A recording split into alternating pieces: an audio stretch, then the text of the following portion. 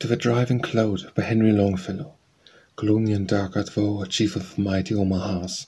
Gloomy and dark is the driving cloud whose name thou hast taken.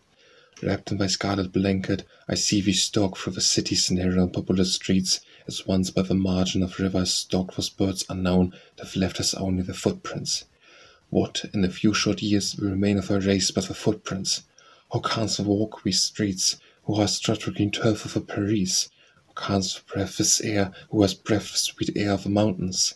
It is in vain that with lordly looks of disdain thou dost challenge looks of disdain in return, and question these walls and these pavements, claiming the soil for the hunting grounds, while down-trodden millions starve in the garrets of Europe, and cry from its caverns that they, too, have been created heirs of the earth, and claim its division. Back then, back to the woods and the regions west of the Wabash, where as a monarch thou reignest. Nor in the leaves of the maple path the floors of the palace halls of gold, and in summer pine trees weft through its chambers the odorous breath of the branches. Where wert strong and great, a hero, a tamer of horses. Where thou chasest the stately stag on the banks of the Elkhorn, or by the roar of the running water, or where the Omaha calls thee, and leads through the wild ravine like a brave of the Blackfeet.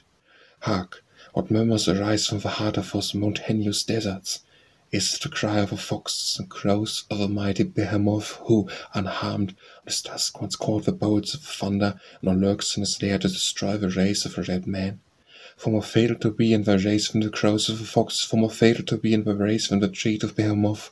Lo, the big thunder canoe, with steadily breast the Missouri, merciless current, and yonder afound the prairies, the campfires gleam through the night. And the cloud of dust and the grey of daybreak marks not the buffalo's track, nor the mountain's dexterous horse race. It is a caravan, widening the desert where dwell the Comanches.